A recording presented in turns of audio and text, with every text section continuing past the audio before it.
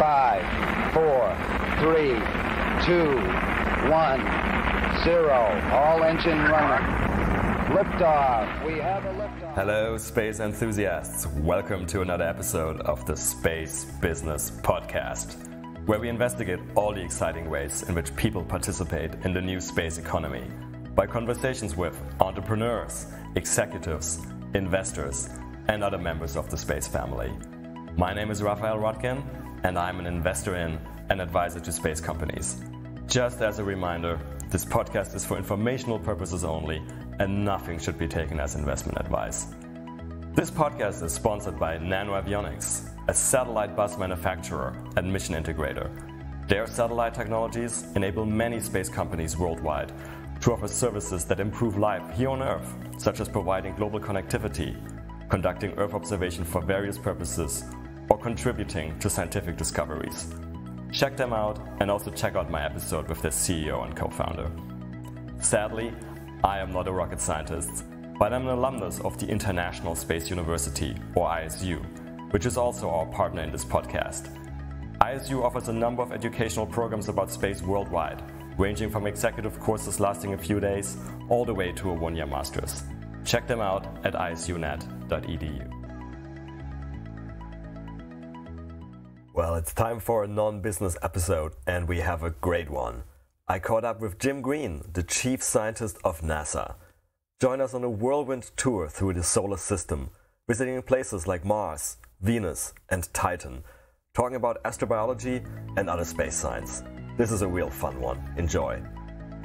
Everybody, I'm absolutely thrilled to be here today with Dr. Jim Green, the chief scientist of NASA. Welcome, Jim. How are you doing? Very good, Raphael. Thanks so much for inviting me along. Sure, it's a great pleasure. Let me start with the first question here. What does a chief scientist of NASA actually do day to day? Well, I have a number of roles. Probably the most important role is I provide independent scientific advice to the administrator. So as NASA is involved in so many different science activities, they're proposing new things moving forward, trying to obtain funding from the administration and from Congress. The administrator will turn to me and say, Jim, what do you think? Should we be involved in this or that, or what should we do? So I've enjoyed that. This is a third year going on to my fourth year. Worked with Jim Bridenstine, who left NASA. Sure. And we have an acting administrator right now, Steve Jerzik, with a potential new administrator who has to be approved by Congress. So we'll see what happens next. But been having a great time doing it. Yeah, fantastic. And so that advising the administrator, how, let's say, proactive versus reactive would that be? Like, are you at liberty, for example, to say like, hey, Mr. Administrator, I think we should really go to Titan and do this, or is it more reactive? Well, it's a little both, actually. In my position, I also have the responsibility to ensure that our scientists across our workforce, in particular our civil servants and our contractors that are developing and working with our scientists on missions and science activities, are taken care of, that we don't end up with policies or procedures that unduly affect their work life. And that, so I view a lot of what I do as try to get rid of the barriers. And so I'm very proactive in that particular part. There'll be things that I see that will need to be changed. And so I will write a position paper. I'll say, here's my position on this activity. And we'll go to the administrator and we'll have a couple reviews. And the administrator has in the past say, okay, let's make these changes. So that's a really good feeling when we can remove a variety of barriers for our civil servants to be able to improve their work life. For sure. But I mean, is there something like, companies and governments would have sort of like medium, long-term strategies? On the NASA science side, is there something like a medium, long-term strategy? Like, this is what we really want to, achieve in an ideal world in the next, you picked a time frame, 5, 10, 50 years, I don't know. Well, we do.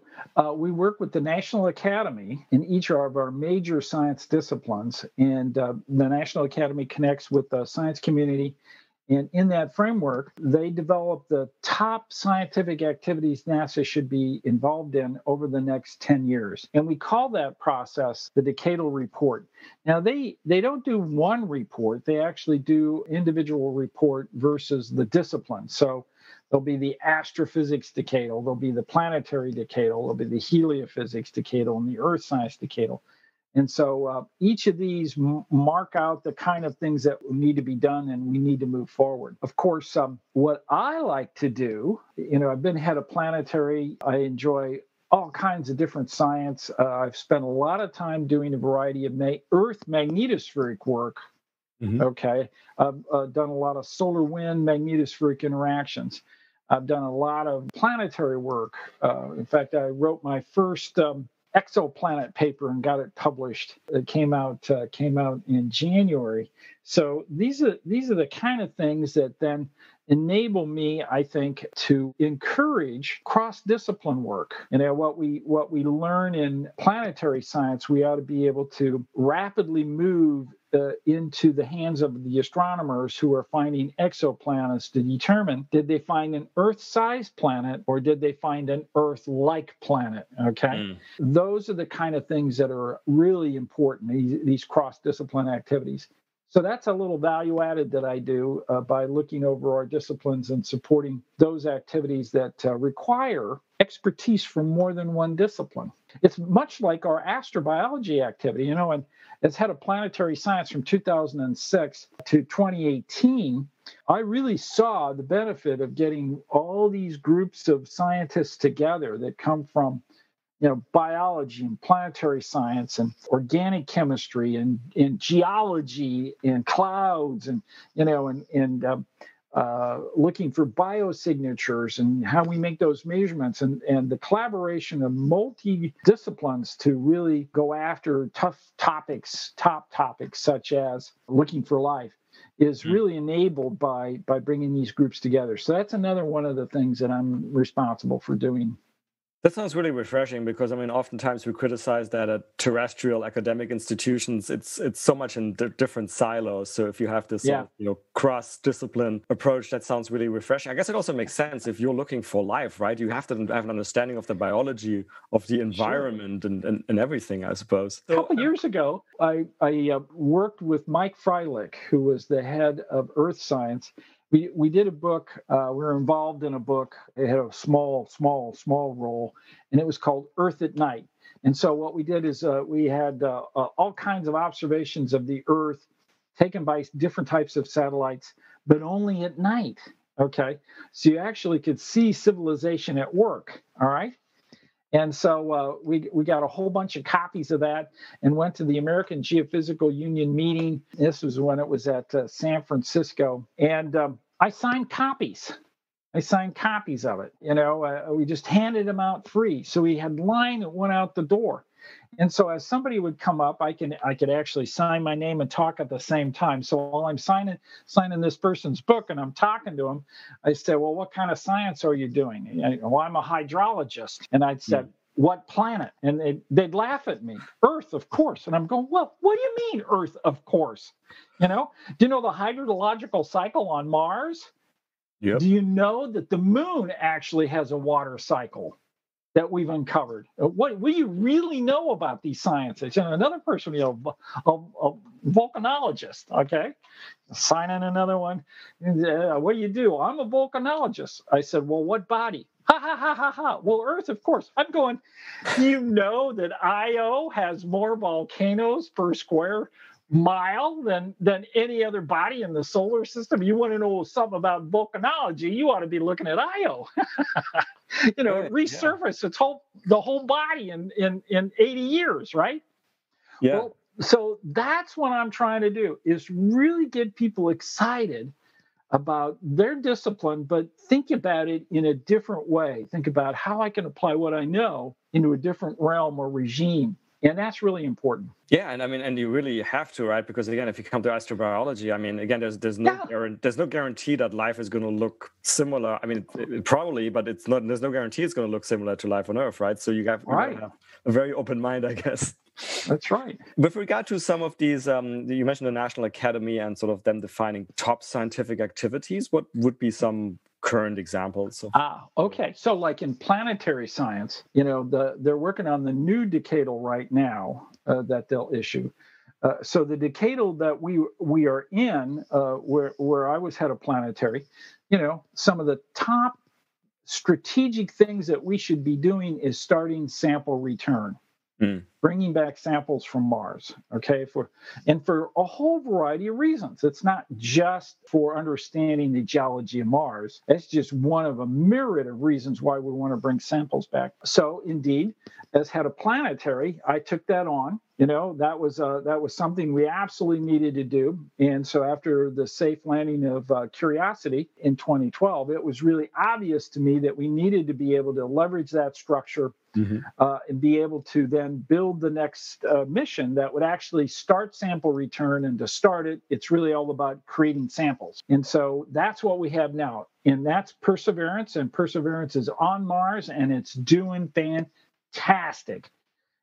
So the decadal, said this is what we need to be doing. They didn't tell me exactly how to do it. As head of planetary, I had to figure that out.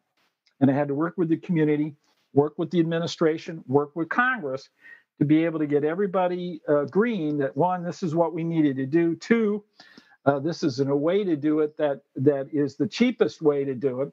And so you're getting real value for your money. And of course, by leveraging the build of Curiosity, by just building a major replica of it and changing out the experiments and putting a drill on the arm. And it sounds simple, it's not, but we bought down a lot of the risk because we knew how to land a one-ton rover on Mars. Well, let's do it again, right? And that's what we've got. We got a fantastic Perseverance. But what will happen in those samples, Perseverance will create the samples. That starts in a series of another set of missions for which we're going to bring them back.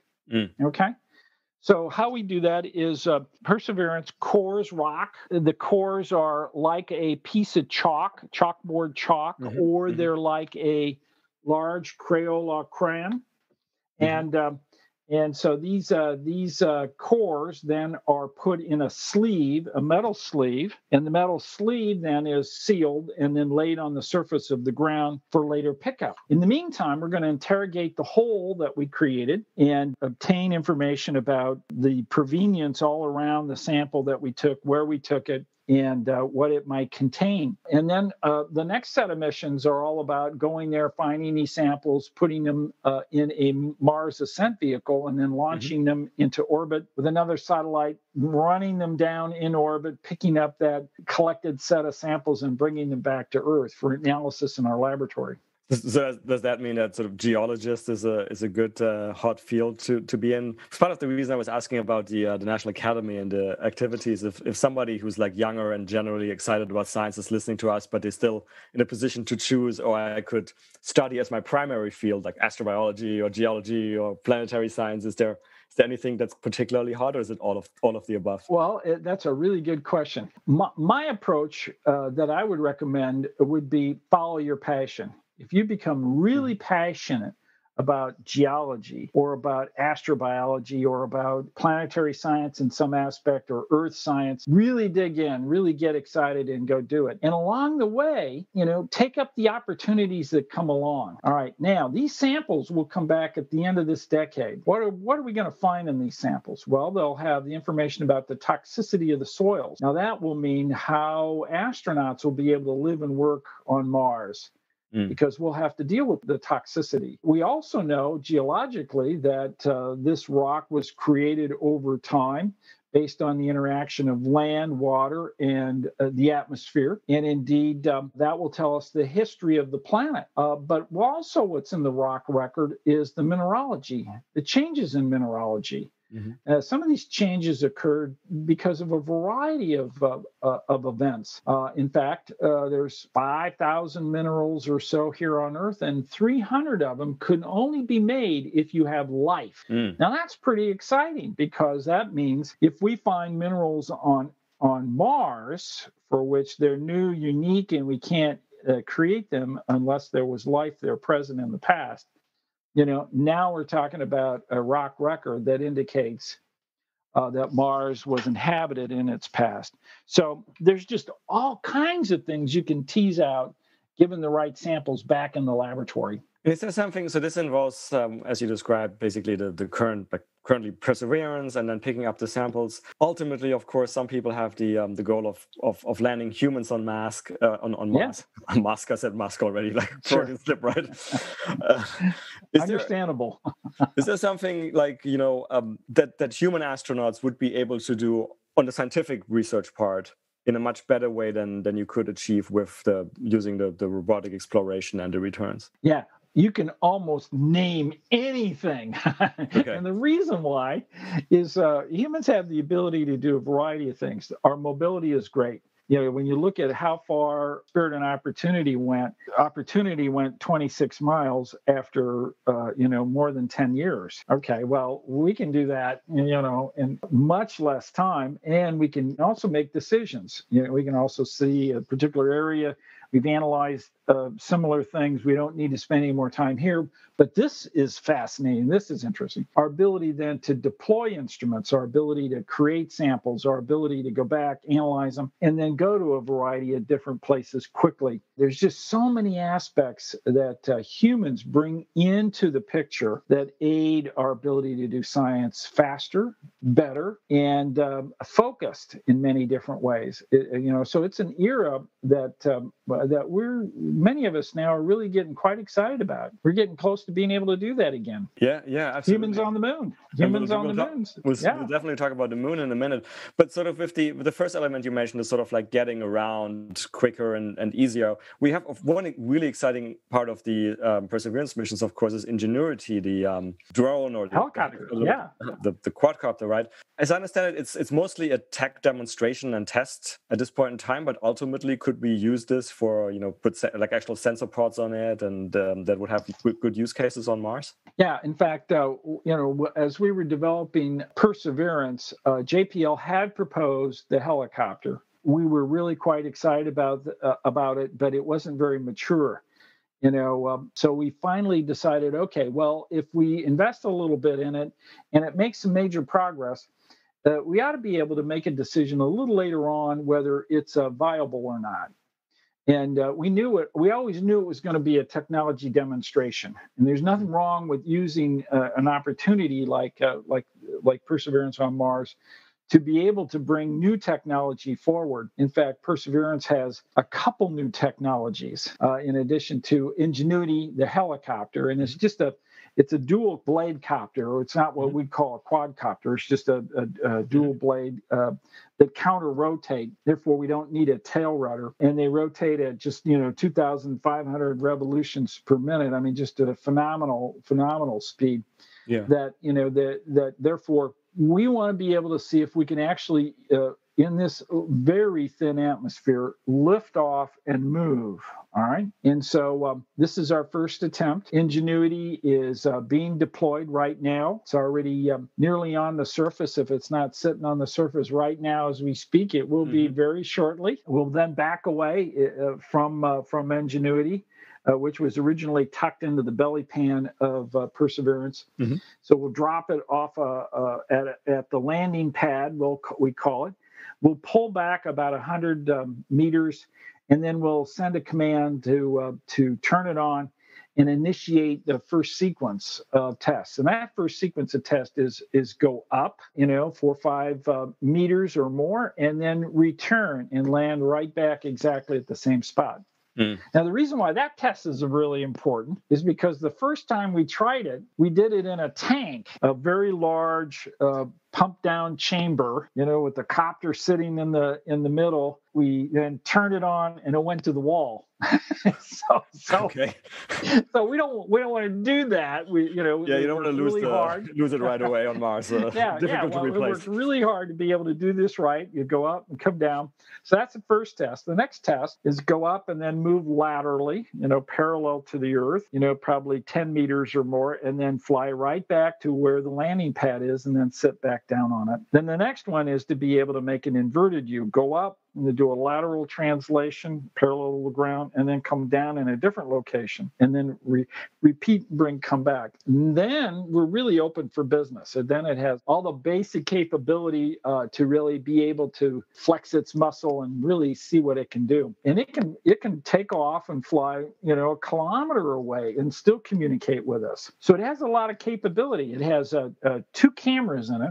Okay. So it has a camera looking forward and a camera looking down, and we're going to be taking high-resolution images and radio and back. It also has probably the fastest processor we've ever put on any space vehicle, anything. And so we're testing some new technologies there. And if this works, this would be a model to use for future missions where we'd have a larger scale system with larger, of course, blades, but with more sophisticated instruments, things that would be able to, taste the atmosphere, smelling the atmosphere for methane or some trace gases, which may indicate life, and then take off and go large distances, flying up, Valles Marineris. As I said, it took opportunity, 10 years or more to go 26 miles, to do a marathon. And one of these things could probably do it in a matter of a couple days, given the opportunity to charge it up and let her rip. So I assume it has to be fully autonomous, right? Given the communications latency.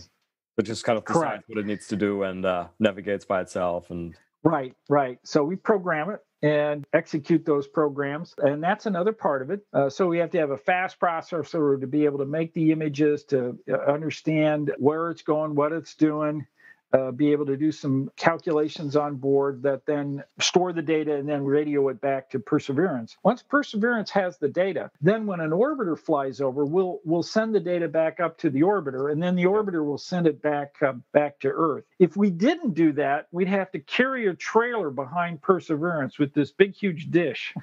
Yeah, sure. That makes communication dish back home. So we don't do that. We use our orbiters as relay spacecraft, and that's been working quite well now for 20 years. And correct if I'm wrong, but if I remember correctly, this is like a test mission, and you already have the next helicopter mission planned in a few years' time on the moon of Saturn, Titan, right? Yeah. So the next big atmosphere we want to be able to probe in this kind of way is indeed Titan. Titan is a moon of Saturn, and it's quite a fascinating moon. It's huge. Just to give you an idea how big it is, has its own atmosphere. The atmospheric pressure is twice that of Earth's, so it's a heavier atmosphere, so to speak. It's dominated by nitrogen, just like our atmosphere is. And it's so big, it's actually bigger than the planet Mercury. So if we pulled Titan out of orbit from Saturn and had it orbit the sun, we'd call it a planet. Yeah. I mean, this is just a huge object. So it's really spectacular. And we were so lucky to have Cassini orbiting Saturn for so many years, 14 or 15 years, really taking good looks at Titan and analyzing that data. And now we have a really good global picture of what that beautiful moon is all about. And we even landed a probe, right? The Huygens probe. We did, yes. In fact, the European Space Agency, ESA, did a fantastic job developing the Huygens probe, and it just floated down beautifully down to the ground, taking spectacular measurements and images. And so we have atmospheric profile of winds and temperatures and composition. And so we actually know an enormous amount about Titan from not only Cassini imaging it from the orbit, but also and primarily from the Huygens probe that ESA developed. So from the perspective of flying a craft there, like a helicopter, so I'm hearing the much thicker atmosphere, and then I thought, it must be much easier because you get much easier like lift, right? But I'm thinking, well, if there's a big atmosphere, then maybe there's like severe weather and it's more difficult. So which one is it actually, or is it both? Good question. Yeah. So there is a play there you have to worry about. So for instance, on Mars, the atmosphere is about 1% of ours. Right. Okay. And it actually has winds, and we measure the wind velocity, and the winds will go 100 kilometers per second at times. Wow. I mean, when you think about it, that's just unbelievable. But the pressure is so low Right. that it wouldn't straighten the flag.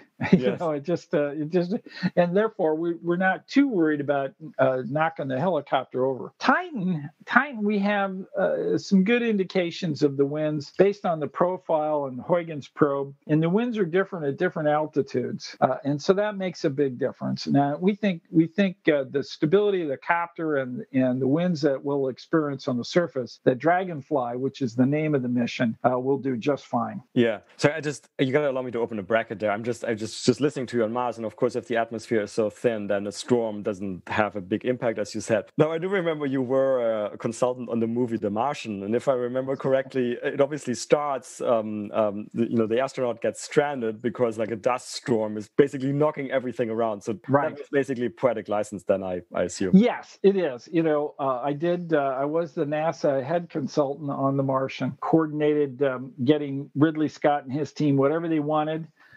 because we felt that he wanted to make it realistic as towards the novel. I mean, he was really doing a movie about the novel, and we wanted the basic Mars look and feel so that it's in the right setting. But indeed, dust storms on Mars are very different than those that were depicted in the movie. They're not like that at all. The dust storm actually ends up at very high altitude. In fact, it'll go up 60 kilometers. And as the dust builds up, then what you have, if you're standing on the surface, is everything starts getting dimmer and dimmer and dimmer. Might look like twilight, and then it might look like night, depending on the opacity of the dust. In other words, how much light could actually get through the dust. So then over time, that dust will settle out. It will come down slowly, slowly. Mm-hmm. And so, yes, you'll have to go and you'll have to, squirt off, so to speak, or brush off the dust that ends up on the solar panels. But that'll occur only over time as the dust settles out of the atmosphere. Yeah. It doesn't have the power that you see in the movie.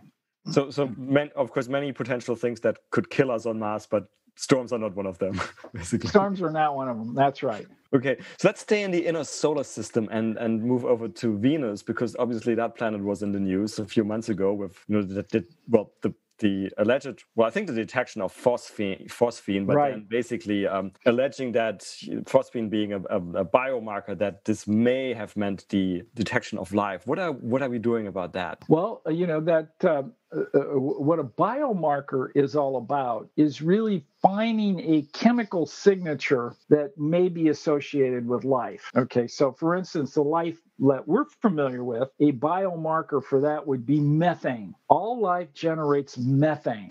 Okay, all life. All right, even some of the smallest life here on Earth. It's a byproduct of the metabolism that goes on in life. But methane can also be generated what we call abiotically, in other words, not by life. So that can occur when you have water, a certain type of minerals in a hot environment. A chemical reaction occurs and methane can be generated. Has nothing to do with life. All right, so phosphine was thought of indeed as one of those type of biomarkers. And what we're finding, of course, is phosphine here on Earth is generated by certain type of life in bogs, and so not all life generates phosphine. Okay. Mm-hmm. But indeed, there's a type of life on Earth that does. So if we see it on another planet, could it also mean that there's life there? Well, it turns out volcanoes also generate phosphine. So there is an abiotic way you can generate phosphine. This is what my geologist friends tell me, and volcanologist friends. And so consequently, we want to know how active Venus is. Well, it turns out from a variety of spacecraft, one of which is the Japanese spacecraft Takatsuki that's there now, and Venus Express, which operated for many years up until recently, really seemed to indicate that Venus still had a number of active volcanoes going on. So the detection of phosphine, although fascinating, needs one to be verified. So we need more measurements to determine that's actually what they're seeing, and then two, we really need to figure out, is it generated abiotically, or is there other observations that can be made that would give it credence to be generated biologically? So we have a lot of work to do on that. Now that's sparking a number of ideas on missions. Mm-hmm. Now the phosphine that was seen at high in the clouds. Wasn't seen from any observation that would occur on the surface. So that means that if there's life there, it may be hiding in the clouds somewhere. So cloud life. That's kind of difficult to imagine, except for the fact that here on Earth, we actually have some analogs of that. During certain storms, particularly in the Sahara, which can loft dust high, also microbial life, we find when we launch high altitude balloons that we see microbial life crossing the ocean, coming over from Africa, before it comes down. Mm-hmm. So the concept that small life, microbial life, might be hitching a ride and moving around Venus in the clouds is not as far-fetched as one might think. So these are new discoveries, new ideas, and we just need to continue to pursue them and through scientific evidence, then determine the validity of the concept of it being generated by life or not. If we were to get more comfort that it really may be a biomarker, how would one ultimately go about verifying it? Like, for example, would be sent like some type of like atmospheric balloon into the Venus atmosphere? Or... Yeah, we've been talking about that. So we've been talking about Venus balloon now for quite a few years before the phosphine observation came up. When I was head of planetary, from 2006 to 2018, as I mentioned. But right around 2010, we started a dialogue with the Russians. The Russians are well known for their ability to land on the surface of Venus, and they actually had some balloons that they had worked for a period of time, not a long time, but hours on that order in the upper atmosphere. And so we started a dialogue with them about what their next set of missions are, and we'd like to work with them on a Venus mission, perhaps late in this decade or early in the 2030s. That would be wonderful. And balloons are a perfect venue for many of these kind of observations. Very, very interesting. Okay, so we've done Mars briefly, Venus. Let's move to the Moon, which we already mentioned, because there's so much activity scheduled to come on the Moon, starting later this year, if I remember correctly, with some of the robotic probes. And then, of course, we have Artemis on the horizon with a potential 2024 landing there. But Jim, what are you most excited about when you talk? Well, I'm excited about, thank you. I'm excited about all those. And we're making incremental steps that sometimes are pretty big, not just so incremental, but really big steps. And we just did one just this last month. So we had 4 engines that are on the bottom of the Space Launch System. Mm-hmm. Now, this is the NASA rocket we're building. It's more capable than the Saturn V, which is the last big rocket that NASA built. 10% more capable than our Saturn Vs. And these 4 engines had a number of new technologies associated with them. So we fired them. We want them to work for 7 to 8 minutes. That's what it takes to loft huge amounts of material out of our atmosphere and into space. Mm-hmm. And we fired them for almost 9 minutes, and they worked, from what we can tell, perfectly. And so this was called the green run, meaning that these new technologies, they are very. If you're new, you're green. It's that same kind of thought that in terms of how it's viewed. So the green run tested these engines and it worked perfectly. That's huge. That's a huge step. That means we can work towards Artemis 1. That'll be our first SLS launch with an Orion capsule, which will, without humans, will go to the moon, go around the moon and come back. And then we'll take that information and analyze it while we're building the next one, which will be Artemis 2. So we'll launch Artemis 2 with humans on the same basic trajectory. after we did all the lessons learned from Artemis 1. And in the meantime, we're launching a number of missions to build a mini space station we call Gateway.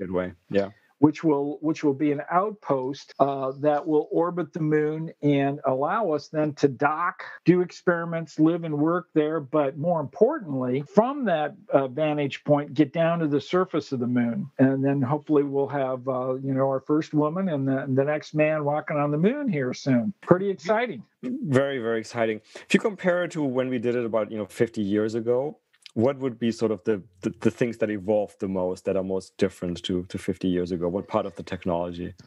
Well, the approach is going to be very different. The approach in the Apollo era was to be able to land, deploy instruments, collect material, and come back and be on the surface no more than 3 days. Okay, I think Apollo 17 was the longest at 3 days or so. Yeah. Our plan is to go to the moon and be there not only just days but weeks. Maybe a month or more. These are the current thinking. We're developing capability to drive around on the moon, a base camp, if you will. With a habitat that then our astronauts will be able to go to and learn to live and work on a planetary surface. And the moon will be that first step. The next step beyond that, of course, would be thinking of Mars, but we're going to learn a lot from this experience that we will use in our Mars program. Yeah, so very exciting time coming up. If you do that, I guess it's like you said, you set up a habitat. You need to have environmental control, life support systems. All of that needs to be set up, which hasn't been done before. It's like you said, the life support system of the Apollo missions was basically the lander, which is that's right. Very different environment. So I was going to ask you. It's like a skin, very thin aluminum skin. You could probably push it over, but so we're going to have much more substantial things. The temperature variation between day and night on the moon was huge, and so these things have got to be able to be pretty rugged. What are we going to do about radiation protection, by the way? Because again, it's like the longer you stay, the worse that gets, obviously. Well, we monitor that. We know a lot about it. One of the things that many people probably don't realize is we had a radiation monitor on Curiosity, right on the rover. It's still on the rover, and it's still working great. And so that means we launched it. We measured radiation all during the time to its trip to Mars. It got down on the surface. We measured what happens every day, day after day, day and night on Mars. And so we've created a timeline of radiation that the rover has been exposed to.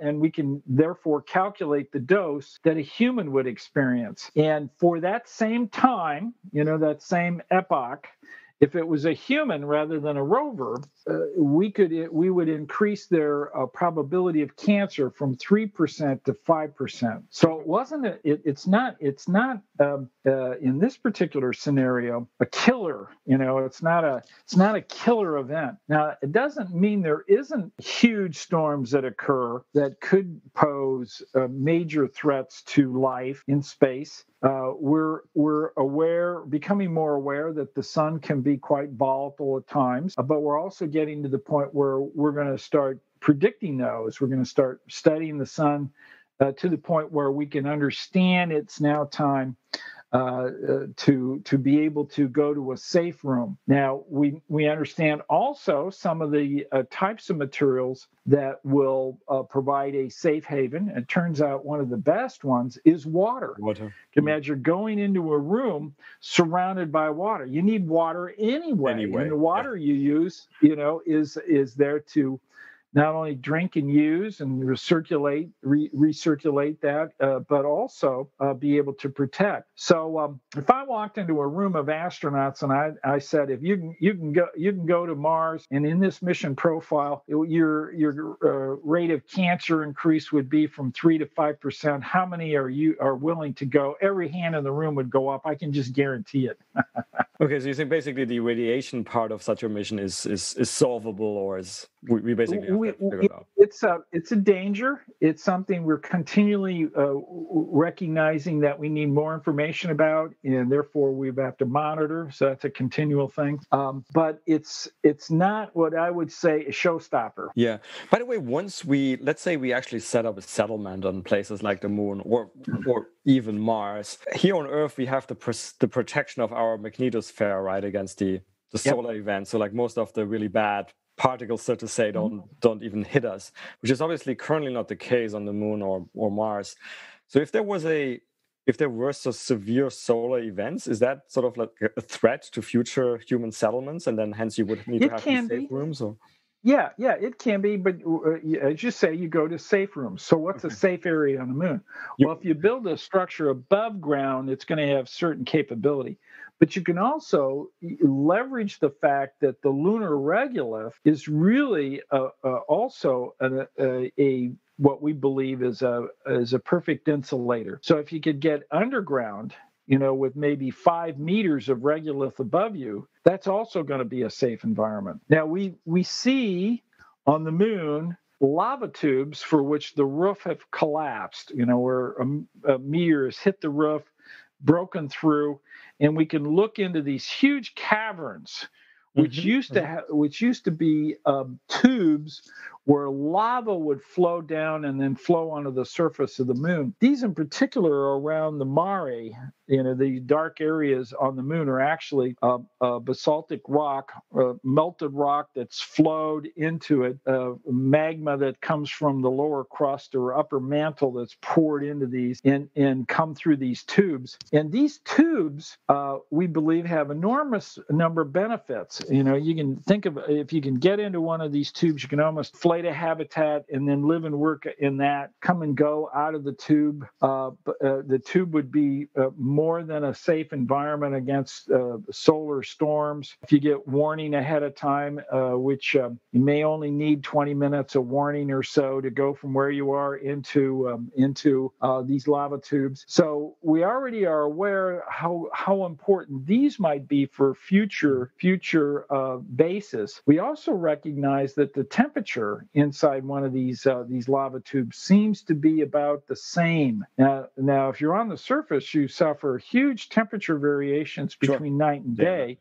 You move into it, so you have a system that has to heat you when the outside is cold and get rid of the heat when you're in the day side. So, but in a lava tube, with a constant temperature, then you have to be able to only manage the temperature up to a certain point, and that helps. That helps for the stability of the electrical systems that you're developing. Now that we will have this, if all goes well, these tremendous heavy lift capabilities to the lunar surface ultimately, right? With the SLS, and then obviously SpaceX, Elon is working on the Starship, which is a giant vehicle as well, and they're trying to have orbital refueling, right? Which could mean a lot of tonnage to the moon. I mean, besides the obvious things like life support systems, is there anything else that you think we should take? Like, how should we use all of that potential transport? Well, in what we call sustainability, we're looking at what does it take to be able to sustain life on the moon for long periods of time. Well, that requires, what we just talked about, the right atmosphere, the right protection, but also the ability to use the material that's there to create new things. And in that area, the lunar regolith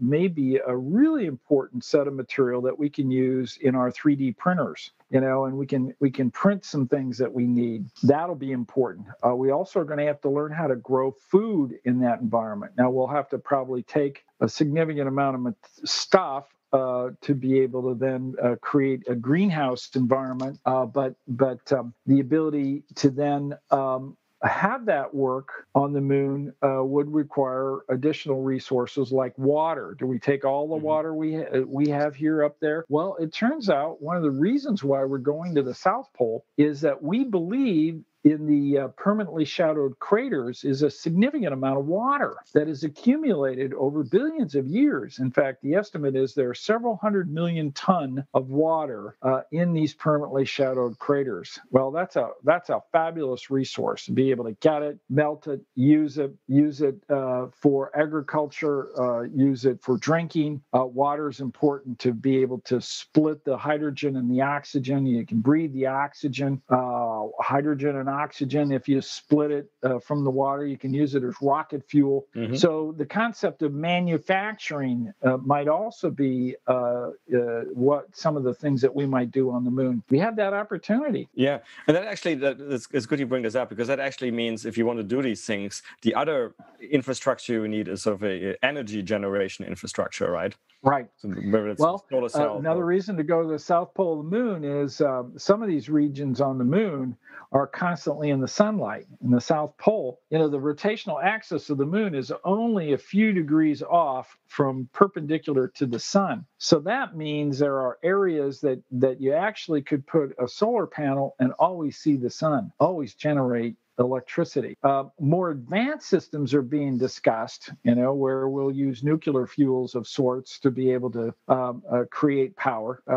But all that's in the mix. All those things are very viable for us. So let me change tack a little bit. If you look at all of these sort of like elements of a mission to the moon and building sustainable life there, right, to the moon or Mars, all of the different elements, sort of in NASA speak, what would be like the lowest TIL, the lowest technology readiness parts where we kind of need to put the most work in, either NASA or via its commercial partners? Well, indeed, the power one, just the last one we talked about, is we're doing some work in that particular area, working with the Department of Energy. So and it's not solar panels that we got. So it's not like we don't have power. We'll have power. But if we want kilowatt power, and for long periods of time, that's probably going to be in the nuclear energy area. And so what kind of systems can we use? What can we take? How would they be deployed? How much power can we get from them?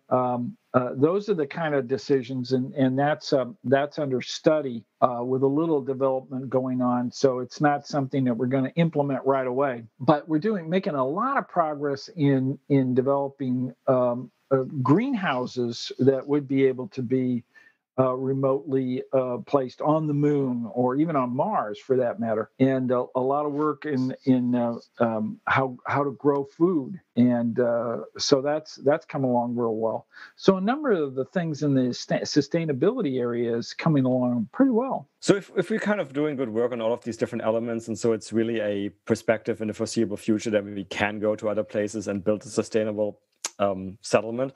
Let me ask you a hypothetical question. Let's say the US government appropriates like $1 trillion. We all agree with Elon, we have to make humanity multi-planetary, like we have to find like another location. Which one, like we discussed Mars, we discussed Venus atmosphere, we forgot to talk about the asteroid belt. There's some interesting objects there as well, like Ceres. Sure. We talked about Titan. There's even the concept of the O'Neill stations, why they just have a space station where humans can live like at a Lagrange point or something.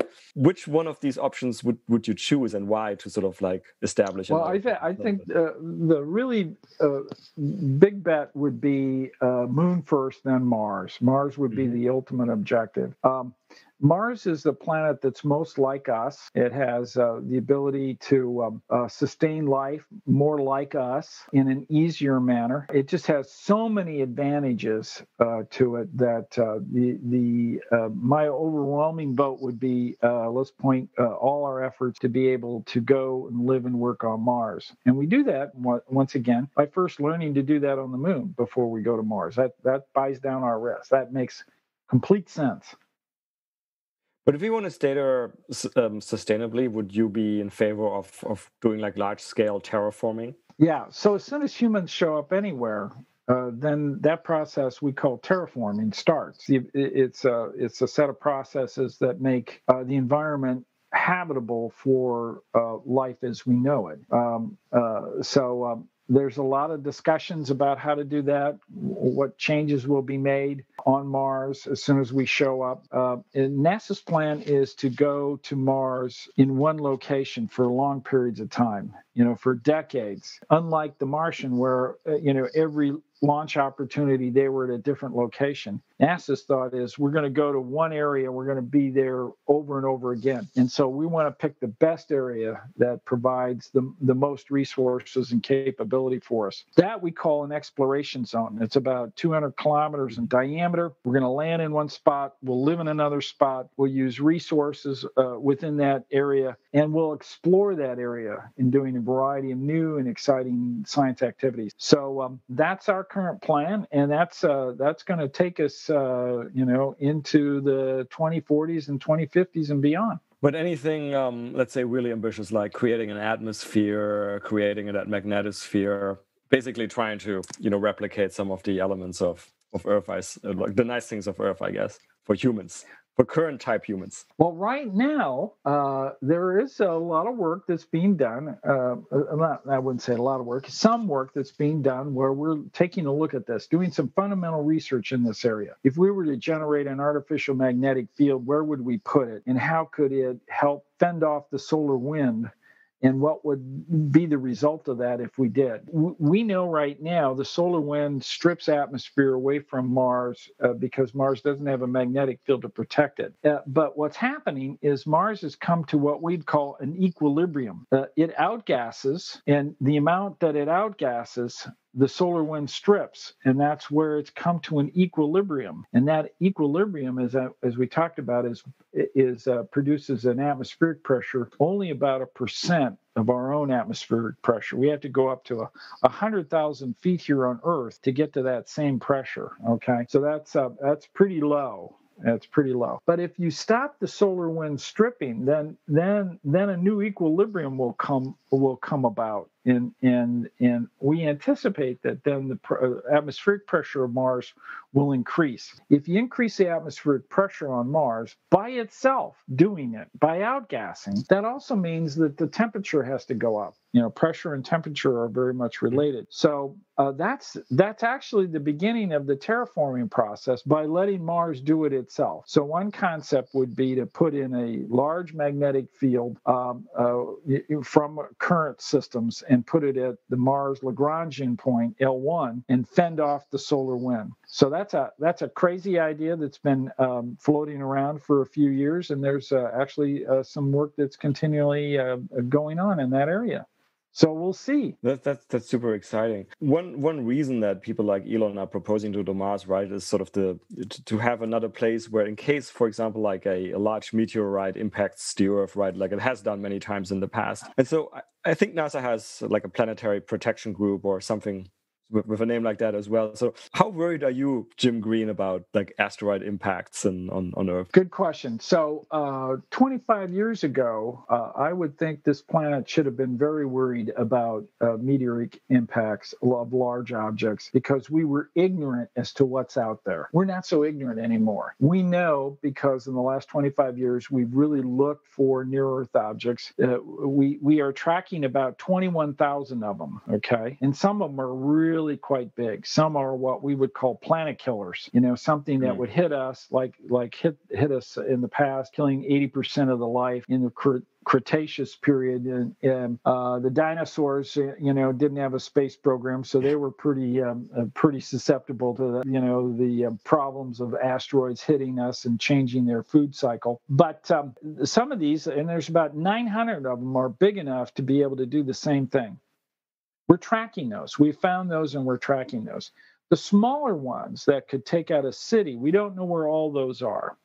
Okay. But we estimate the total number of near-Earth asteroids we should be monitoring and taking a look at is about 60,000. Now, currently we know where 21,000 are, so we have a little work to do. But in that analysis, we don't see any big problems. We're going to be okay for the next several hundred years, and so long as we keep looking into space, looking for them, educating ourselves in terms of the hazards that these can produce, and then working in areas which can defend the planet. And so this would be what we call planetary defense, by moving these asteroids out of the way that could be hazardous. And we have a number of projects where we're going to be doing that in the future. Then I don't see that as a really, really big problem in the future. Now, colonizing and going to another place like Mars is not like we should abandon Earth at all. We are the first species that has the ability to leave the Earth and go into space, go to another area, and really create a new civilization, a new culture, a new set of activities, utilizing the resources that are there and bringing in other resources to complement those and creating sustainable environments. We have the ability to do that. We should do it. And that's why I think Mars is a great spot to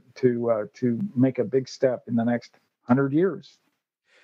So I fully agree. So with that vision of creating like an off-Earth settlement of humanity, so I always like to say that there's a big difference between sending humans off Earth, right, which is what we're routinely and successfully doing for quite a while now, but ultimately the goal of sending humanity rather than individual humans, right, into space. And humanity for me, that's things like arts, sports, everything that kind of defines us as humans. And I come back basically to an astrobiology question, which I'm very curious about because I don't know the answer, to be honest.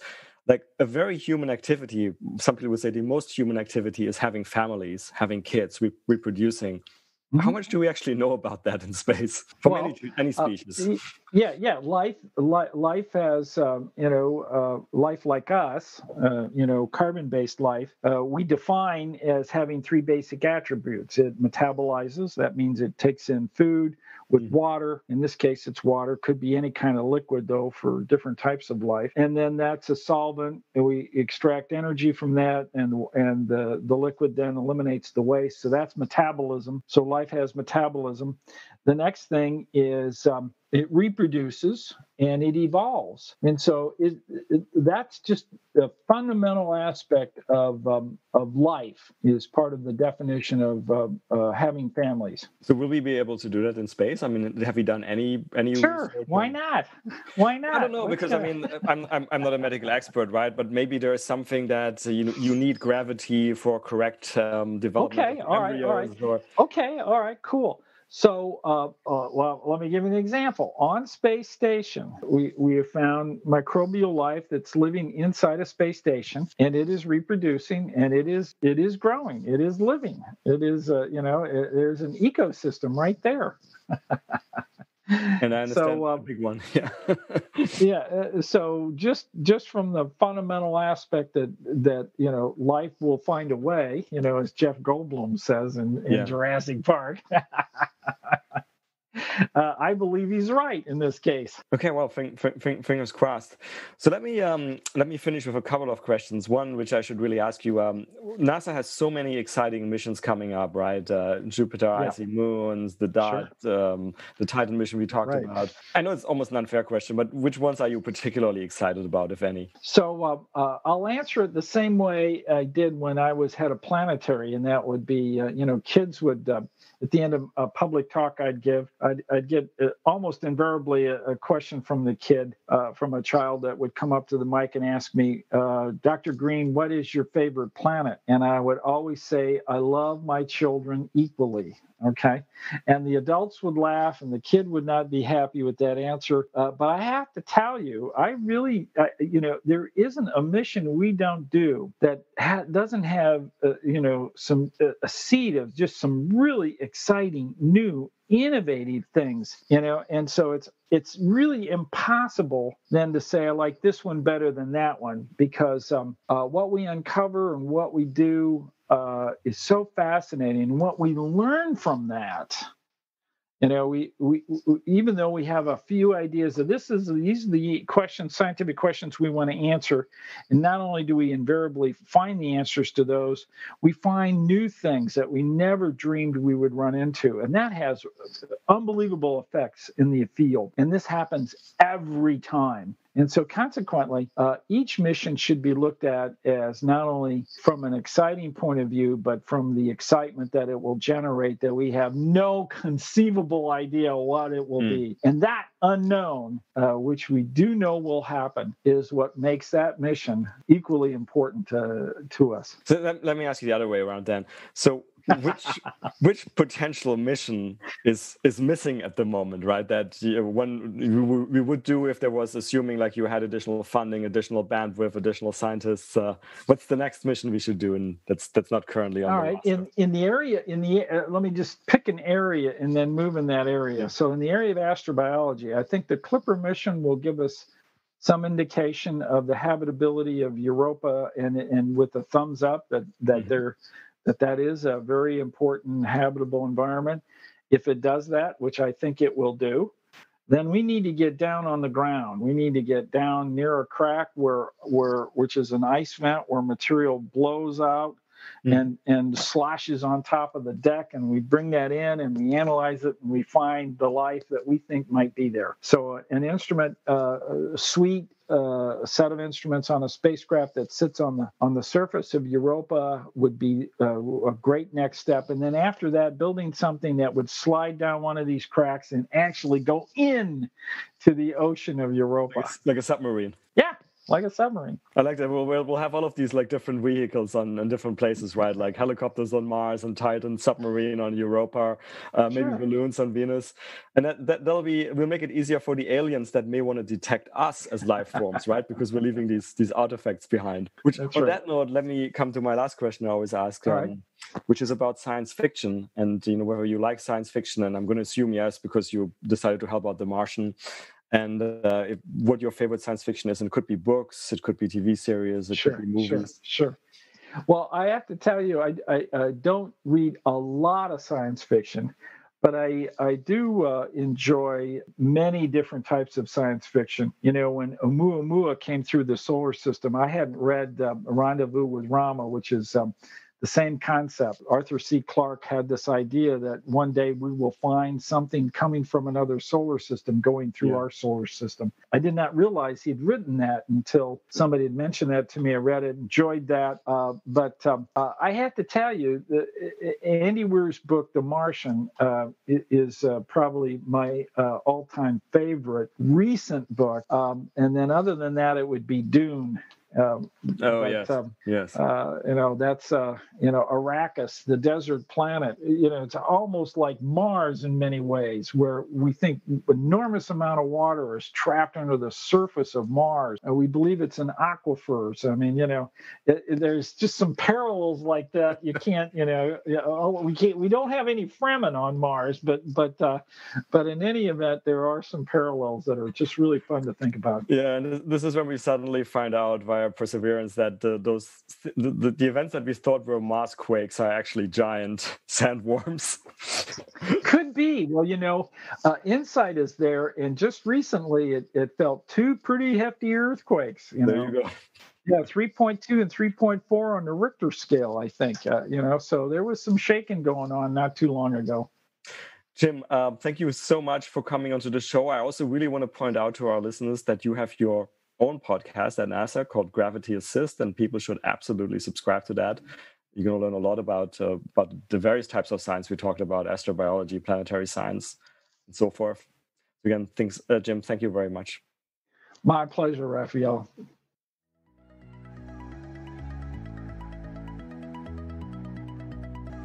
Well, that's it for another nominal episode of the Space Business Podcast. If you like this podcast, please consider giving it a 5-star rating on your favorite podcast platform, such as iTunes. You can follow us on Twitter at podcast_space. Also consider supporting us at www.patreon.com/spacebusinesspodcast. If the podcast got you interested in learning more about the business opportunities in the space economy, check out my new online course on space entrepreneurship, on udemy.com. The link is in the episode description. Lastly, if you have any feedback, including ideas for guests, and that may include yourself if you have an exciting space story to tell, or interested in being a sponsor, drop us an email at spacebusinesspodcast@gmail.com. I look forward to seeing you for the next episode.